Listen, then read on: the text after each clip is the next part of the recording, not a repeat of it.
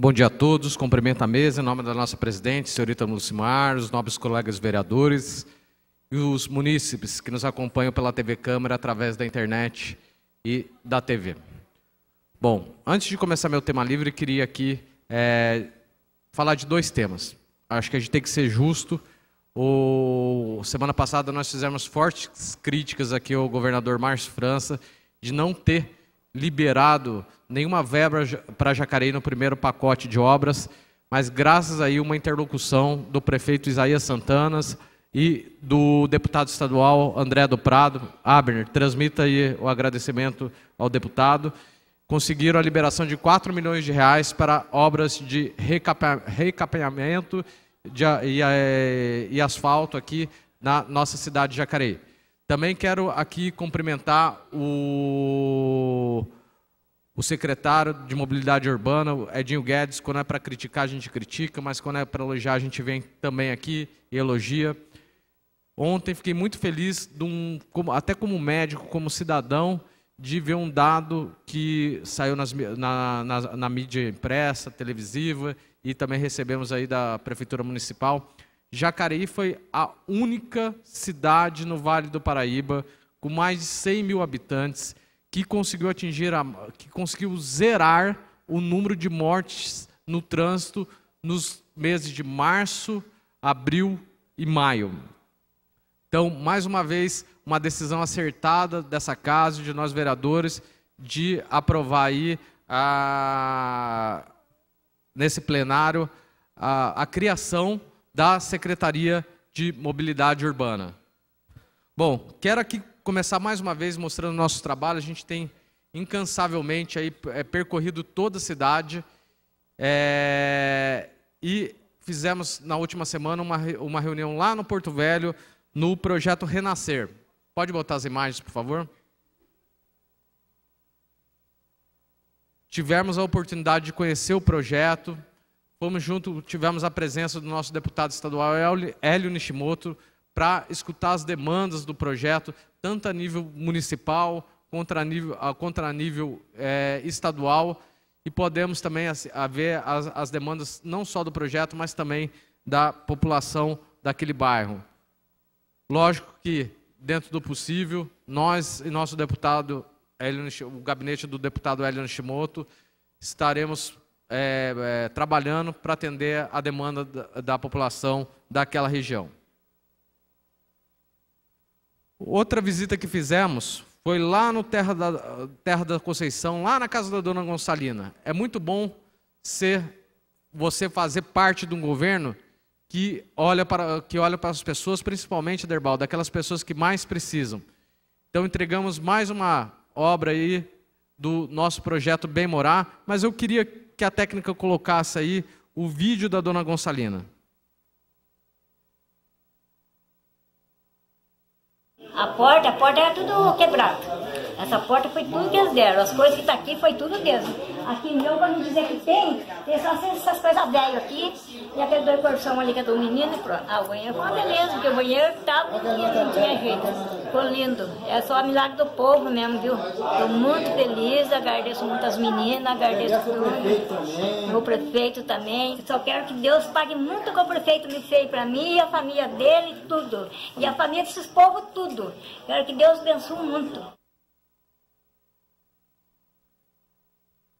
Então, mais do que eu falar, é importante a gente ver o depoimento das pessoas, que a gente está conseguindo dar um pouquinho mais de dignidade. Essa é a importância de fazer aí um governo. Eu acho que governar, fazer escolhas, e a gente faz as escolhas para governar aí para quem mais precisa. Mas eu queria também botar o depoimento do Sidney, filho da dona Gonçalina, de 80, a dona Gonçalina tem 80 anos, e assim, para mim é muito gratificante ver a alegria dela de ter a casinha aí dela reformada e ter aí, a gente está podendo proporcionar, essa é a nossa função como servidor público, mas a gente poder proporcionar uma qualidade de vida melhor para pessoas como a dona Gonçalina. Mas eu gostaria que colocasse o depoimento do filho dela, do Sidney também. Fiquei muito agradecido, né? Cara, escutando da Pro lá e todo mundo. Eu gostei demais. É muito mais melhor. Antes que os ratos andando na parede, agora não tem rato. Teve o Bonfim, o seu Daniel também que veio ajudar a construir.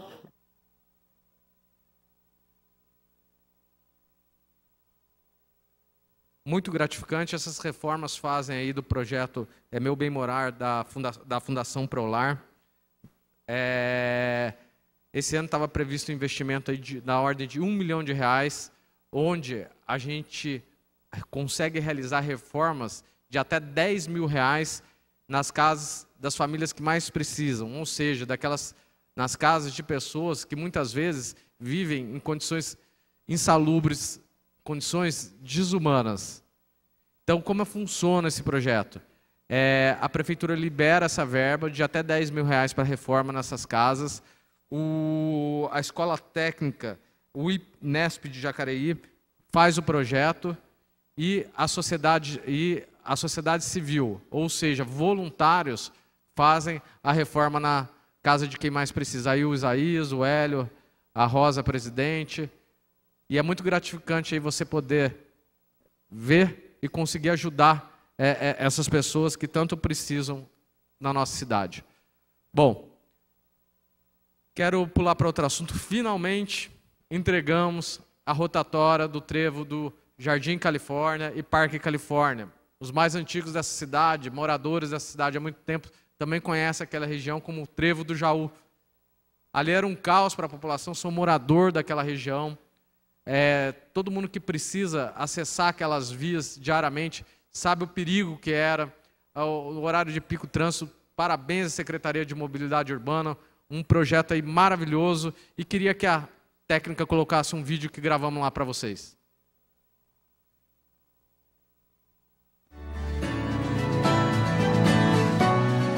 Hoje um ganho para a população de Jacareí. Parabéns, Isaías, parabéns, Hélio, no esforço conjunto, no trabalho conjunto entre vereadores, secretários, prefeitos, governo do estado, para que a gente resolvesse um grande problema de trânsito da nossa cidade. E quem ganha aqui esse presente é a população do Jardim Califórnia e o Parque Califórnia. Como você diz, Isaías, os compromissos assumidos antes da campanha sendo cumpridos. Com certeza. Isso é uma área do Estado, né?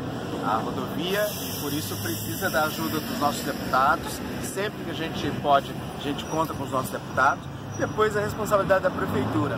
E aí, graças à nova Secretaria de Mobilidade, que trouxe inteligência de trânsito, que trouxe desenvolvimento de software, solução definitiva para garantir fluidez, para garantir segurança e, ao mesmo tempo, a Secretaria do Meio Ambiente trabalhando junto para melhorar o paisagismo e a Secretaria de Infraestrutura trabalhando também para melhorar a parte de passagem e calçadas. É verdade, uma grande alegria ter esse conjunto, né, de esforços. Prefeitura Municipal, doutor Isaías, Edinho, secretário, vice-prefeito aqui, Edgar Sasaki, vereadores, né, Rodrigo Salomon, Jorjão, que é o líder do bairro aqui, todos trabalhando juntos para que a comunidade ganhe. Então é muito feliz esse momento para a cidade de Jacareí, principalmente a região aqui do Califórnia. Então parabéns a todos envolvidos e parabéns à cidade que ganha com esse novo. Acelera, Jacareí.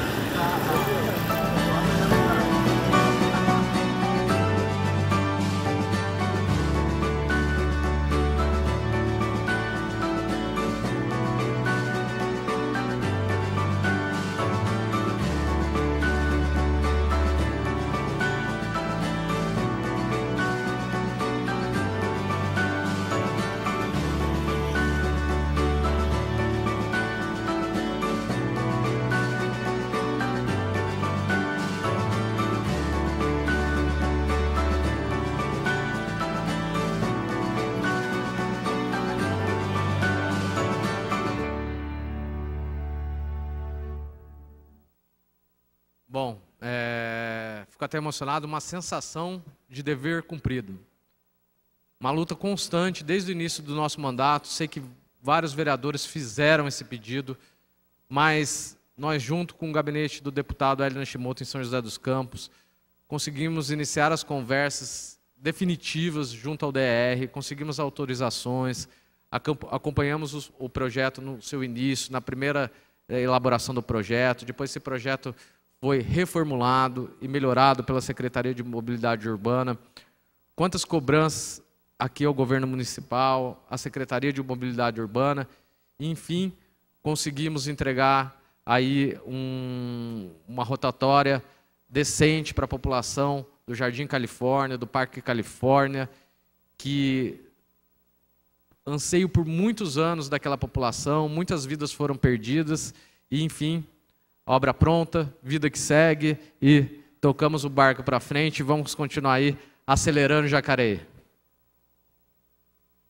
Bom, essa semana também fizemos 2 reuniões importantes. A primeira com a Secretaria de Meio Ambiente, foi convidada aqui pela comissão dessa casa, mesmo fazendo parte, questão de participar, onde pudemos fazer as cobranças pertinentes sobre os problemas aí dos serviços prestados de limpeza, capina, coleta aí das nossas cidades. Entendemos também as dificuldades da Secretaria e nos propusemos aí a fazer esse meio de campo para que o serviço saia a contento e esperamos aí que